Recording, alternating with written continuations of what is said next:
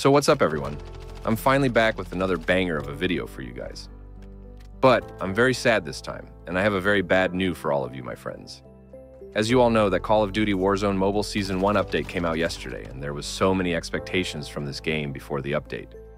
So, Activision released the unsupported devices list, but I couldn't find mine there. Actually, I'm using iPhone XS Max, so I couldn't find my device in that list. Then, I was very happy because I knew this game will run in my device, and there will be no problem at all.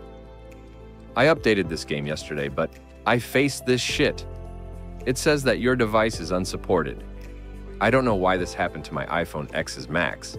It has a 12 Bionic chip, and if you see, it's still a decent chip nowadays. But still, I was unlucky to play this game. I hope there will be an update to fix this.